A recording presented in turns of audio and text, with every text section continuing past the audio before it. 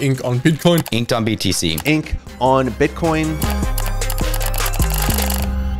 This is the most hyped drop of 2024. So hyped, people are buying whitelist for $4,000. In every Discord, people are asking how to get whitelist. Every post getting hundreds of thousands of views. In this video, we're going to go over all the details on Ink on BTC, and the main thing is the price prediction. That's what everyone wants to know, where it will go after mint. So use the chapter down below if you just want to skip straight over the background, the overview, all of that, and just get straight to that point. Now look, I need to say this is not financial advice. I'm not a financial advisor. Please do your own research before moving in on the ordinals space. It's very risky, and the price prediction itself, it's just a little bit of fun. Now, full disclosure, I do have a allow list for this project, so yes, I am pumping my own bag, so yeah, please keep that in mind as you're watching the video. So first up, their social media following is just absolutely insane. These are numbers that we saw back in 2021, 2022. They've got 120,000 plus followers. By the time you see this, it's going to be most likely 130, 140, maybe even 150. The social media following is absolutely on point, and they haven't been rushing this. They've been taking their time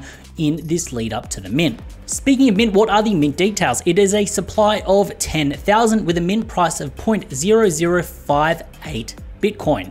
Now the collection is going to be inscribed on Legacy Sats, which is now recognized by Magic Eden. It will be launching on the Magic Eden launchpad, and when it comes to mint date, it is on the 28th of March. So first off, the artist is Joey Dodd. Now the art speaks for itself and the art direction speaks for itself, but when you actually get into the details, he has actually done some work professionally. So in a post that he put up in February of 2022, he goes, I was looking through some old comics I drew back in 2004 and found Marvel Age Hulk #1, and I was appalled at how bad my work used to be. And this was released in September of 2004. He's then gone on to pen a bunch of comics, including the Fantastic Four. Now, I think something that a lot of the space also appreciates is that it's not artwork that you're just seeing. There are lots of renditions and time lapses of the art being created. And I think this helps build that connection with the artist, which makes people feel like they trust it a little more, as opposed to artworks that you see and the artist is hidden. They're not on Twitter, they're not active, and you're not actually seeing any work. So you think that the art could actually be by someone off Fiverr or just hired and outsourced, and the fact that the artist is actually involved in the team, that does add to some legitimacy and authenticity. Now look, I could go on about the art, but I think it speaks for itself. The other crucial aspect of this and why the hype has built is the team around Joey that have been absolutely on point with their marketing. You've got Bruno, Zetman, Steven, and Frenchie that have been going absolutely hard on the timeline, engaging with a lot of people, but being very strategic with how they're doing their collaborations. They've made it incredibly hard and very tight to actually get these spots. They're not just throwing them around left and right. By doing this, it builds an air of exclusivity, and you know, if someone can't get something, they want it even more.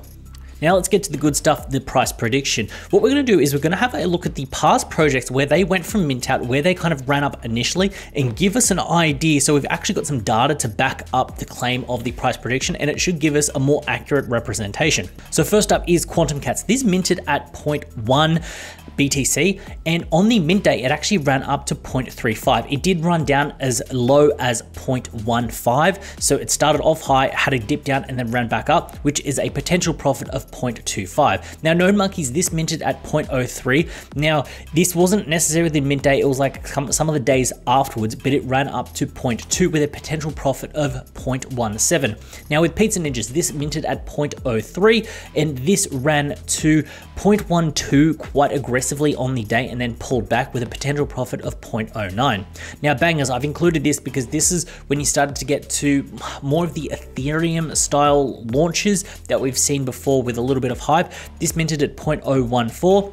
It did have a very small supply, so keep that in mind. It ran to a 0.1 with a potential profit of 0.086. Now, Macan, this will make sense when we touch on the reveal mechanics later. This minted at 0.0088 and it ran to 0.011, so a potential profit of 0.0022. So when you, if we actually sort of strike out the Macan one and we actually just have a look at Bangers, Pizza Ninjas, Node Monkeys, Quantum Cats, and yes, I know there are other projects that have ran. These are just ones that we can actually get data on, and I think just kind of encapsulate it quite well. And what we can see here is the average is actually 0.149. So that's just taking in Bangers, Pizza Ninjas, Node Monkeys, Quantum Cats, in where they actually ran to afterwards. So this is what I think the it says the average, but Quantum Cats really does swing this up. Now with the mint price being 0.0058, it's just shy of $400, which seems like a lot for a mint, and yes it is, but when you actually have a look at some of what happens on ordinals and where they pump and where they go to, it almost seems essentially free for a mint if you've kind of played in the ordinals ecosystem. Now the supply is 10,000, so this may cap it a little bit. Now where I think the price will go afterwards is, I think on a conservative side, I think a 0.09 is quite achievable. I think we would cap out at a 0.15. I don't think it's going to go any higher than a 0.15, especially on that initial mint. If you kind of split the difference, you're getting a 0.012. I think that is a nice happy medium. What I think will happen though is I think we'll start off at a 0.1, maybe a 0.12. There will be a sale around there. We will then see an aggressive pullback. I can see an aggressive pullback to around a 0.05, maybe down to a 0.035 or a 0.04, but I do think people will scoop back up, expecting it to hit just around that 0.09 to the 0.1 mark. What will then happen is, after we then end up with a bit of a reduction of supply coming to the market, so we see this aggressive V-shaped rebound, which we've seen before on multiple different things, just like Quantum Cats, I do see us running back up. The reason that I think we kind of cap out at around that 0.1 to 0.12 mark is 0.1 BTC is quite a lot. If you take out that initial $400, you're going a $6,000 profit is quite large. And when you convert that to what Ethereum is, it's just shy of a 2 ETH floor, which seems appropriate for something hyped. But then once you do kind of get past that, you are reducing the pool of people that can actually buy into the project, because it's not just about floor price going up, it's also about people buying in to actually raise that floor price up. Now, another thing I want to flag is the quality of buyers. So with their whitelisting or their allow listing, what they've done is they've gone out and hand selected quite a lot of them. They've reduced the amount of collabs that they've done, and that can be a good or a bad thing depending how you look at it.